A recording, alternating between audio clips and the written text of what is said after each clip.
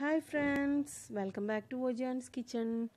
എല്ലാവർക്കും സ്വാഗതം. ഞാൻ ഇന്നിവിടെ തയ്യാറാക്കാൻ പോകുന്നത് നിങ്ങൾക്ക് വാഴയിൽ കണ്ടപ്പോൾ തന്നെ മനസ്സിലായിട്ടുണ്ടാവും അല്ലേ. മലയാളികളുടെ പ്രിയപ്പെട്ട മീൻ പൊള്ളിച്ചതാണ് ഞാൻ ഉണ്ടാക്കിയെടുക്കുന്നത്.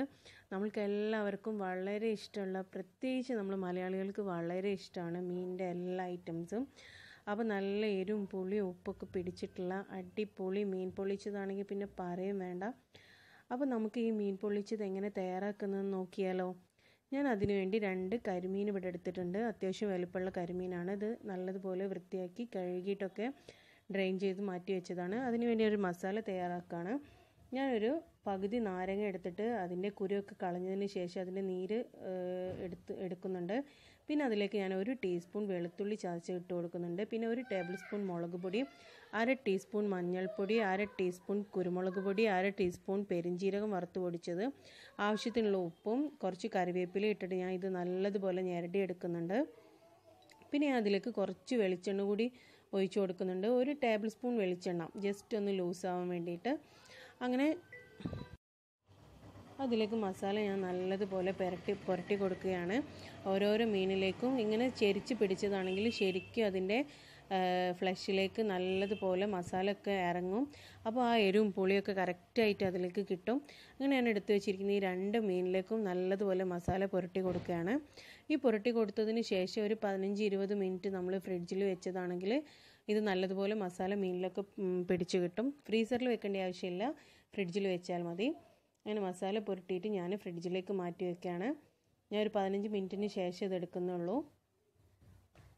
അങ്ങനെ 15 മിനിറ്റിന് ശേഷം ഞാൻ മീൻ ഇവിടെ എടുത്ത് പുറത്തേക്ക് വെച്ചിട്ടുണ്ട്. പിന്നെ ഒരു ചീനച്ചട്ടി അടുപ്പിൽ വെച്ചിട്ട് വെളിച്ചെണ്ണയാണ് ഞാൻ ഒഴിച്ചു കൊടുക്കുന്നത്. ഇതൊക്കെ നമ്മൾ എപ്പോഴും വെളിച്ചെണ്ണയിൽ തന്നെ ഉണ്ടാക്കിയെടുക്കണം, എന്നാൽ അതിൻ്റെ ഒരു തനതായ ടേസ്റ്റ് തന്നെ നമുക്ക് കിട്ടുള്ളൂ കേട്ടോ. മീൻ പൊരിച്ചതൊക്കെ എപ്പോഴും വെളിച്ചെണ്ണയിൽ തന്നെ ഉണ്ടാക്കണം. നമ്മൾ മീനിൻ്റെ എന്ത് ഡിഷ് ഉണ്ടാക്കുകയാണെങ്കിൽ വെളിച്ചെണ്ണയിൽ ഉണ്ടാക്കുമ്പോൾ ഒരു പ്രത്യേക ടേസ്റ്റാണ്. അങ്ങനെ ഇത് മീൻ ഈ വെളിച്ചെണ്ണയിൽ കിട്ടപ്പോൾ തന്നെ നല്ലൊരു സ്മെല്ല് വരുന്നുണ്ട് കേട്ടോ. ഇതൊരു സൈഡ് റെഡി ആയിട്ടുണ്ട്. അപ്പോൾ ഞാൻ മറിച്ചിട്ട് കൊടുക്കുകയാണ്. പിന്നെ നമ്മൾ മീനൊക്കെ പൊരിക്കുമ്പോൾ എപ്പോഴും കരിഞ്ഞ് പിടിച്ചിട്ടൊന്നും പൊരിക്കരുത്, കരിച്ചെടുക്കരുത്.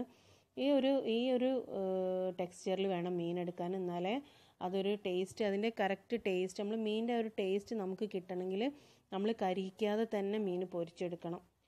അങ്ങനെ ഞാൻ അടുത്ത മീനും ഇട്ടിട്ട് വെളിച്ചെണ്ണയിൽ തന്നെ ഇങ്ങനെ തന്നെ പൊരിച്ചെടുക്കുകയാണ്. അങ്ങനെ എൻ്റെ 2 മീനും ഇവിടെ റെഡി ആയിട്ടുണ്ട്, പൊരിച്ച് റെഡി ആയിട്ടുണ്ട്. മീൻ കണ്ടോ, അടിപൊളിയായിട്ട് പൊരിച്ചിട്ടുണ്ട്. ഇതിങ്ങനെ തന്നെ തിന്നതിന് നല്ല ടേസ്റ്റ് ആട്ടോ. എരിവും പുളിയും ഉപ്പൊക്കെ നല്ലതുപോലെ പിടിച്ചിട്ടുണ്ട്. ഞാനതിലേക്ക് ആ വെളിച്ചെണ്ണയിൽ തന്നെ, മീൻ പൊരിച്ചെടുത്ത സെയിം വെളിച്ചെണ്ണയിൽ തന്നെ ഞാൻ വലിയൊരു സവാള ചെറുതായിട്ട് അരിഞ്ഞതിട്ടിട്ട് നല്ലതുപോലെ വഴറ്റി കൊടുക്കുകയാണ്.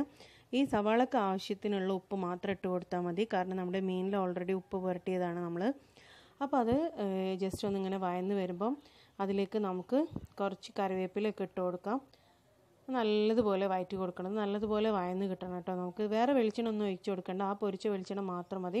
അപ്പോൾ ഞാൻ അതിലേക്ക് കുറച്ച് കറിവേപ്പിലയും കുറച്ച് ഇഞ്ചി വെളുത്തുള്ളി ചതച്ചത്, ഒരു 1.5 ടീസ്പൂൺ ഇഞ്ചിയും വെളുത്തുള്ളിയും കൂടി ചതച്ചത് ഞാൻ അതിലേക്ക് ഇട്ട് കൊടുക്കുന്നുണ്ട്. പിന്നെ അതിലേക്ക് 2 ചെറിയ പച്ചമുളക് അരിഞ്ഞത് ഇട്ട് കൊടുക്കുന്നുണ്ട്. ഇത് നല്ലതുപോലെ ഒന്ന് വഴന്ന് കിട്ടണം.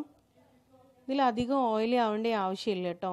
ജസ്റ്റ് നമ്മൾ പൊരിച്ച ആ വെളിച്ചെണ്ണ തന്നെ മതി, അധികം വെളിച്ചെണ്ണൻ്റെ ഒന്നും ആവശ്യമില്ല.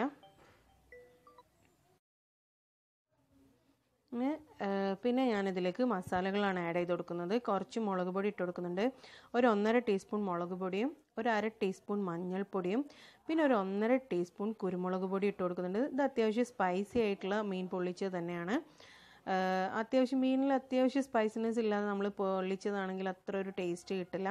പിന്നെ അതിലേക്ക് ഒരു 1/2 ടീസ്പൂൺ, വേണമെന്നില്ല, ഒരു 1/4 ടീസ്പൂൺ പെരിഞ്ജീരകപ്പൊടി കൂടി ഇട്ട് കൊടുക്കുന്നുണ്ട്.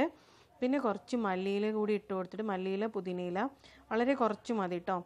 അപ്പോൾ അതുകൂടി ഇട്ട് കൊടുത്തിട്ട് നല്ലതുപോലെ വഴറ്റി കൊടുക്കുകയാണ്.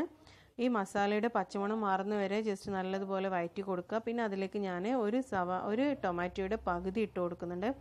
ഒരു ടൊമാറ്റോയുടെ പകുതി എടുത്തിട്ട് നന്നായി ചെറുതായിട്ട് അരിഞ്ഞിട്ട് അതുകൂടി ഇട്ട് കൊടുക്കുന്നുണ്ട്. ഈ ടൊമാറ്റോയിൽ ഇറങ്ങുന്ന വെള്ളവും ഈ മസാലയും എല്ലാം കൂടി ചേർന്നിട്ട് നല്ലതുപോലെ ഒന്ന് വെന്ത് വരണം.